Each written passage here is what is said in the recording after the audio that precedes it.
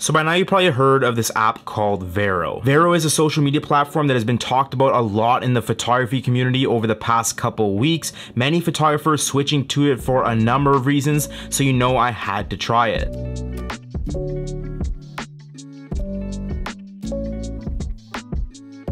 Overall, I like this app, love what they're doing, but it does have its downsides along with one major issue depending on the type of photographer you are. But before we get into what those are, let's talk about why photographers are posting to Vero to begin with. Vero's whole thing is no ads, chronologically ordered posts, and the appreciation for photography, which fixes all the issues photographers are having with Instagram right now, and they do this very well. I've been using Vero for about a week or so, and I'm enjoying the experience. Posts are truly in chronological order, there's no ads, and I don't know about you, but every time I follow a new photographer on Instagram that has like below 500 followers, I never see their posts. It's almost like Instagram prioritizes accounts based on follower account, which sucks because I'm following that person because I want to see their posts. Vero's algorithm seems like it doesn't care whether you have 1 or 1,000 followers. It's going to show your posts in chronological order to the people you decide you want to share it to. But let's talk about my experience with this app, some of the things I like and some of the things I dislike. Like I said, posts in chronological order, no ads, all of that is great, but the one thing that I really like Vero for is the community that's on it. Because the majority of users on there are photographers that are all sharing their work,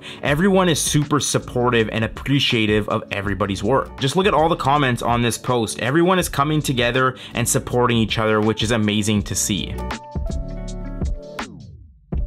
With that being said, there are some things that I dislike about Vero. Other than its clunky app design, its random features like the ability to post apps, books, movies, and games, which I think is a little weird instead of just focusing on one thing. There's an even bigger issue with this app, and that's that the majority of people on the platform or joining the platform are other photographers, which means I'm not going to be booking clients from it. One of the main reasons why I post to Instagram is to find more clients and get more business. A lot of models follow me on there. I find a lot of models through there. Friends of clients follow me and reach out to me through there, and I would say that about 40% of my business comes from Instagram, which is a huge portion. If I post photos from a shoot or vice versa, the client posts photos from that shoot and we tag each other, there's a high chance that their friends are going to see this post and I'm gonna get 2 or 3 of them reach out to me asking for a shoot. But like I said, this is an issue for me or other photographers like me. If you're a street photographer or landscape photographer and you don't get business through Instagram and instead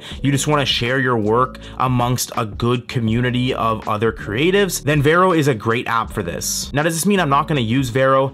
No, but I will tell you how I plan to use it going forward. All I've been posting to Instagram for months now is my portrait work, and that's because that's what I want to get booked for, but portraits is not the only thing that I take photos of. I bring my camera everywhere and take amazing street photography, traveling photos, and never actually share these photos to anyone because I know that the people who follow me on Instagram are there for my portraits. And I'm not the only one. Many of my friends who are photographers who specialize in one thing like couples and weddings also take amazing photos of other things. They just don't post them because either they don't match their feed or it doesn't reflect what they want to get booked for. So I plan to use Vero like it's meant to be used, to post my work amongst this great community of other photographers and not look to be booked from it.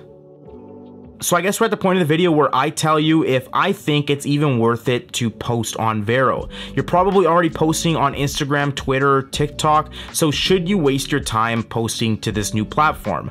Well, I think it all depends on what you're looking to get out of it. Like I said, if you're a street photographer or anything like that, and the only reason why you're posting on Instagram to begin with is for people to see and appreciate your work, then Vero is a great app for this. They have an amazing community of other photographers who are all supporting each other. Your posts are not going to be suppressed by some algorithm and your work is going to be seen by those who follow you. Now, if you're someone like me who posts their portraits, couples, or wedding photos for the purpose of sharing their portfolio and booking more clients, then Vero is not going to be that new social media app that you're going to be leaving Instagram for. With that being said, I just wanted to make this video to share my experience with this app and to answer the questions I received from you guys wondering if it's even worth it it to post on this app. If you enjoyed this video, make sure you hit that like button. If you want to see more photography content, make sure you hit that subscribe button and hit that bell to be notified when I post a new video. And I'll see you in the next one.